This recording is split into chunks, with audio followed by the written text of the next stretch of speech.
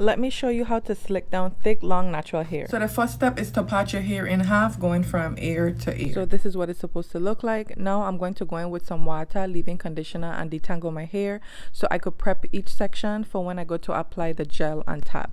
So I'm using black gel because it works really well in my hair and it gets that sleek look that I like.